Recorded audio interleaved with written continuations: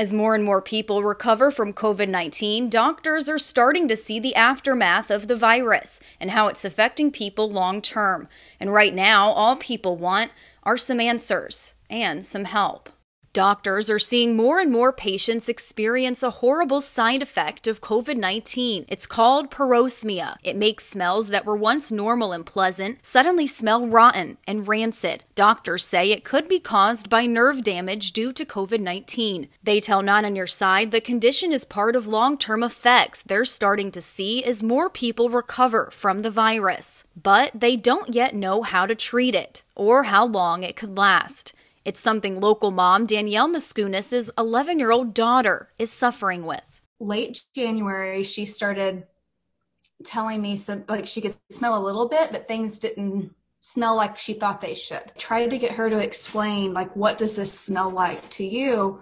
And she basically was saying it just smells like rotten food. Dr. Gallagher is a medical director of infectious disease and infection prevention. He works at Vidant Medical Center and at Lenore UNC's health system. He says this is something him and other colleagues are starting to see more of. About 2/3 up to sometimes 80+% of people will lose their smell or have some taste disturbance with the disease, but eventually it goes away. But as symptoms linger, we're learning more, and that'll probably be the next phase of research. For 11-year-old Lorelei, it's making day-to-day very difficult. She can't go to the grocery store with us anymore.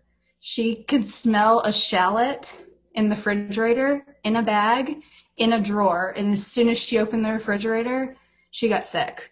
The effects of this condition are still widely unknown in how they will manifest in patients long term. Doctors tell Not On Your Side with more recoveries will come more research and then hopefully more answers. I'm trying to figure out how do you deal with long COVID and talk to numbers of colleagues with it, and I certainly don't have the $1 million answer, but that's certainly something we're seeing more and more commonly. For now, Dr. Gallagher says the best and only way of treatment is aggressive supportive care, meaning being as proactive with symptoms as you can, having a good relationship with your primary care doctors, and possibly physical therapy.